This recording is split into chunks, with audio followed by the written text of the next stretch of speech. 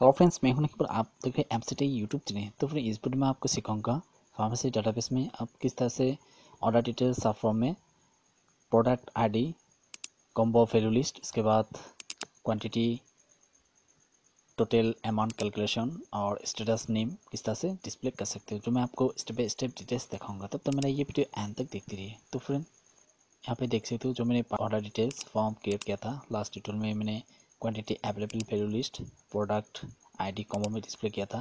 Next अभी quantity, multiplication, result, amount और status name display करने के लिए आपको पहले प्रोडक्ट आईडी कॉम्बो में आफ्टर अपडेट कोड यूज़ करेंगे। उससे पहले friend, auto EXE form dialogue login page में कमांड ऐड करके, जिस तरह से मैंने new purchase order command add किया था, इस तरह से आप ही होम फॉर्म में कमांड यूज़ करके ऑर्डर डिटेल्स फॉर्म डिस्प्ले करेंगे।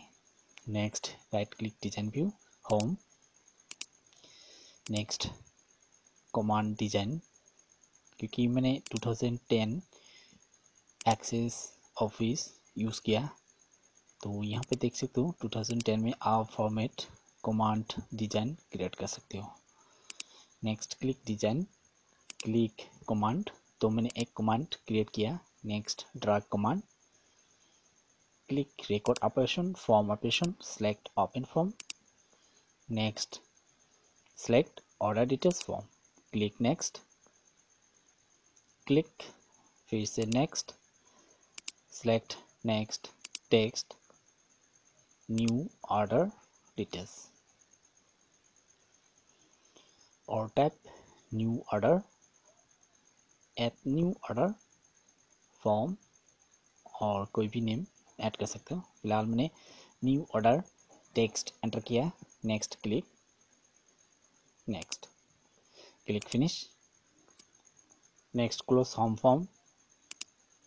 नेक्स्ट अभी command format, click quick style मैंने डिज़ाइन किया है।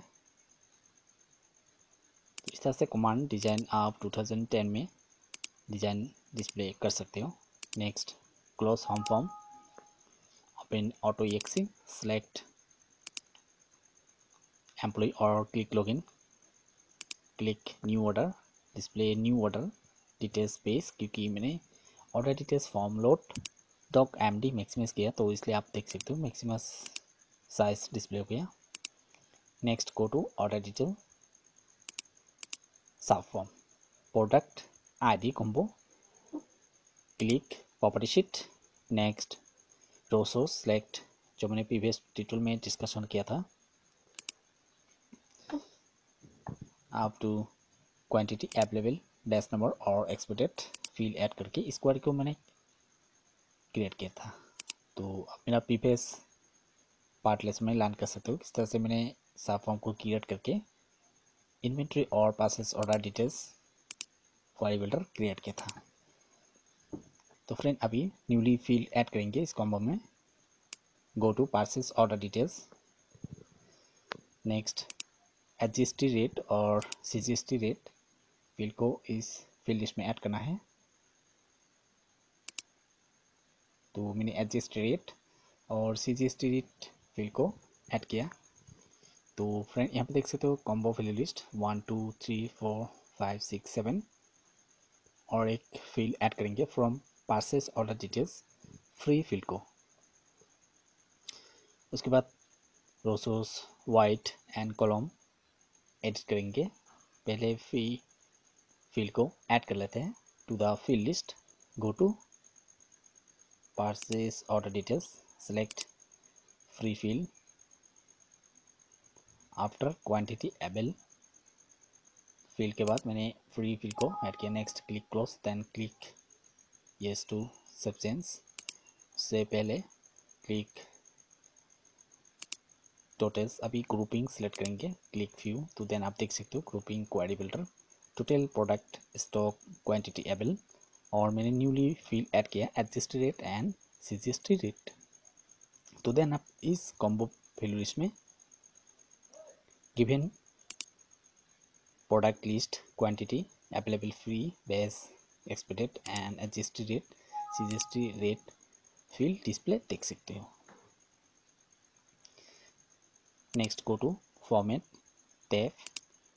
नेक्स्ट फ्रेंड अभी column wides and column count edit करेंगे, क्योंकि मैंने पहले कॉलम काउंट 5 एंटर किया था। नेक्स्ट अभी न्यूली फील्ड एडिट किया 3 फील्ड, तो इसलिए मैंने कॉलम काउंट 8 टाइप किया। Next column wides size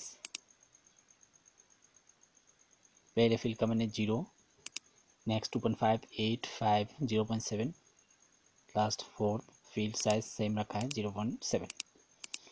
next friend अभी लिस्ट वाइड साइज भी करना पड़ेगा, क्योंकि मैंने पहले 3 पॉइंट रखा था, अभी 6 पॉइंट समथिंग 0.8 ऐड करेंगे। नेक्स्ट फ्रेंड अभी प्रॉपर्टी शीट क्लोज करके सेव करना है। उसके बाद ऑर्डर डिटेल्स फॉर्म को मैंने सेव किया। Next go to order details form, select product combo, तो देन आप देख सकते हो फ्रेंड इस तरह से वैल्यू लिस्ट वाइड साइज और include field selected quantity free batch number expected and CGSTRate select difference product, तो इस तरह से value list wide size column design setting कर सकते हो। नेक्स्ट टाइप क्वांटिटी, सपोज मैंने टाइप किया, सॉरी मैंने क्वांटिटी कैलकुलेशन फंक्शन ऐड नहीं किया। Next go to property sheet product ID combo, select after update. अभी फिर कैलकुलेशन डिस्प्ले करने के लिए आपको पहले प्रोडक्ट आईडी आफ्टर अपडेट, क्योंकि मैंने ऑलरेडी नोटपैड में एंटर करके रखा है। नेक्स्ट अभी नोटपैड से मैं विजुअल बेसिक पेज में पेस्ट किया, तो देन आप देख सकते हो किस तरह से after update product ID combo VBA code use करना है।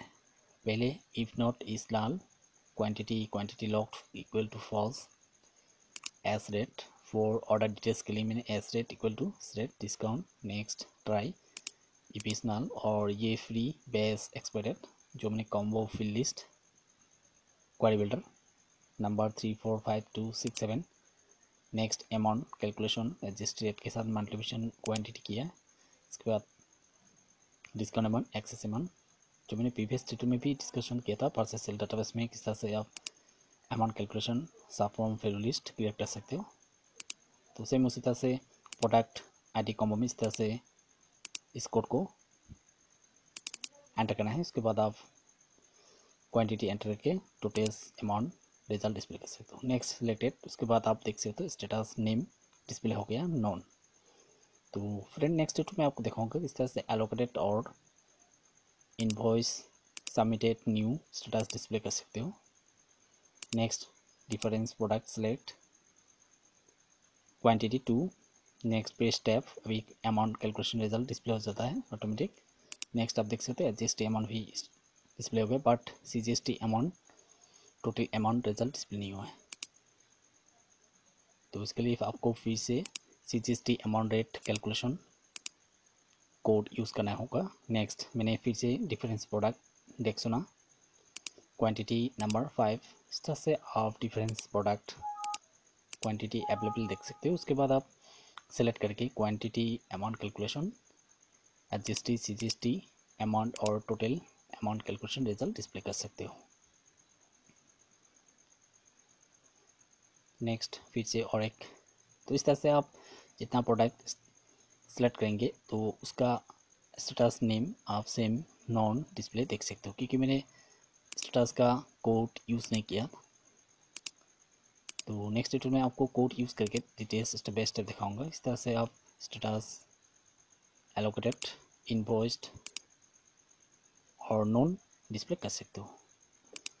नेक्स्ट फ्रेंड अभी CGSTAmount रेट कैलकुलेशन डिस्प्ले करने के लिए आपको newly same SGSTAmount calculation formula को यूज़ करना है। तो फ्रेंड शॉर्टकट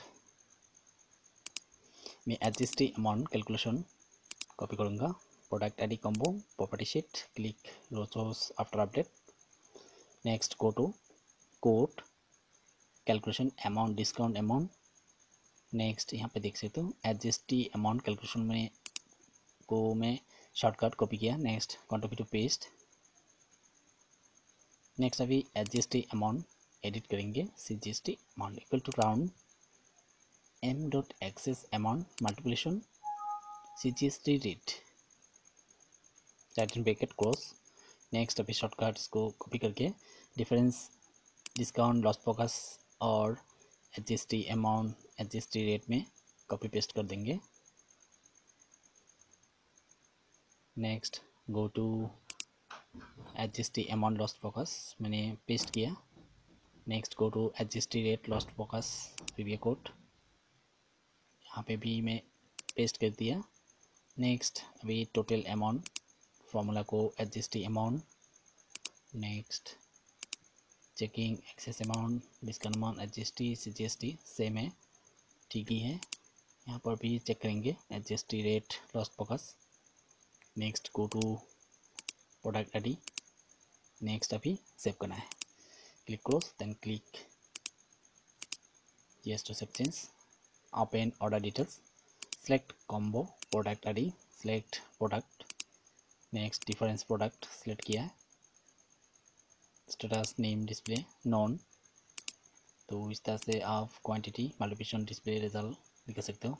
टाइप क्वांटिटी, तो देन आप देख सकते हो फ्रेंड अमाउंट कैलकुलेशन 140, SGST 8.4 और CGST 8.40 with total amount 156.80।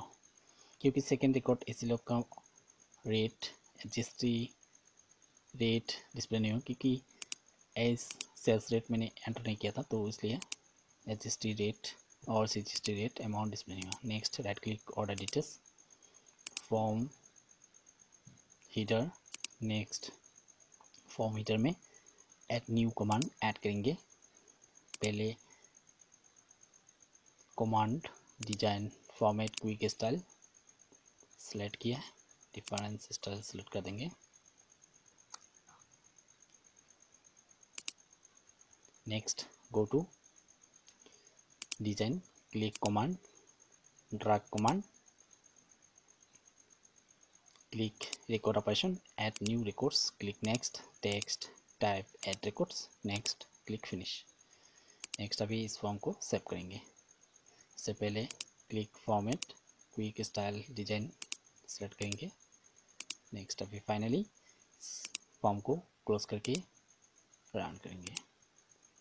Click yes to save change. Open order details, auto.exe login, add new orders, click add records select.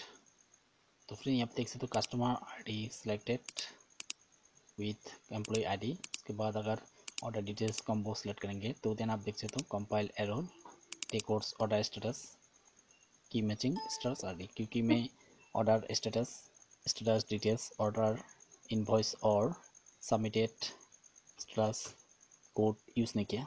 तो फिर नेक्स्ट वीडियो में आपको डिटेल्स स्टेप बाय स्टेप दिखाऊंगा। तो friend उम्मीद करता हूँ कि मेरा ये वीडियो पसंद आएगा, please like share comment and मिलते हैं नेक्स्ट पार्ट में। Thank you for watching.